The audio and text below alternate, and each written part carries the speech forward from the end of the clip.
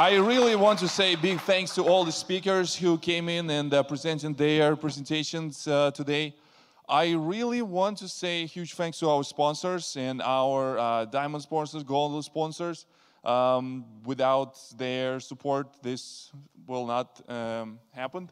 Also, I want to do a quick shout out if my colleagues from program committee is in the room, Nick, Lynn.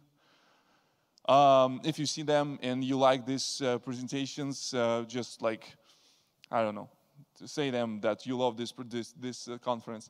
And for my like a personal, I was asked to share some personal opinion. If you're interested in this, you know, if you're not, you're free to go. If you're interested, you stay for a few more seconds. Yeah, but I was I was there a couple months ago when we were at the KubeCon Europe, and we were talking about some of the cool things around the sidecar-less technologies. And now, like a few months after, we already have working implementations using different technologies, using eBPF, using some other things, and this is exciting. This is exciting place to be. I work at Kong. We're also contributing to open source project called Kuma, and we're also about to release the Kuma 2.0 in CNCF. It's going to be also including some of the cool features, including eBPF. Everyone is including eBPF, and you get the eBPF, you get the eBPF, you get the eBPF. It's awesome, right? We want to have this kind of like reducing the user experience. As you remember, and many of our panelists were talking about user experience, developer experience. I forgot the name of the gentleman from Shift. He said, developers don't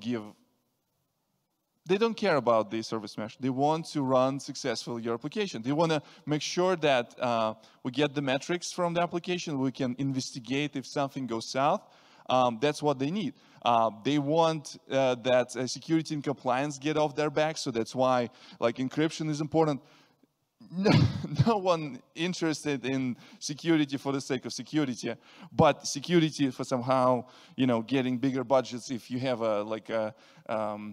some of the data leaks and things like that, right? So no one wants to be that person that will ask for security budget increase. So that's why we care about security, and this is important. And I guess the Keith who was mentioned this, yeah, like we want to deploy this in Kubernetes, and the security will be, you know, done for us. That's what we want, not like tinkering and figure out which layer we want to do.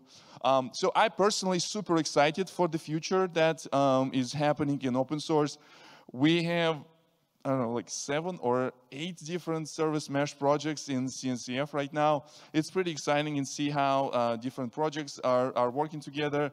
Right at the KubeCon Europe, there was an announcement about the gateway API based on Envoy. That's another pretty cool field. And now we're seeing like many vendors of API gateways, API management solutions, and service meshes supporting API gateway, gateway API, gateway. Yeah, gateway APIs. It's a pretty cool thing. If you interested in this, it's a future of Ingress and how you will be configuring stuff. For the record, Ingress is not going anywhere. We're just getting new exciting APIs. So with this, thank you so much for being part of the ServiceMeshCon.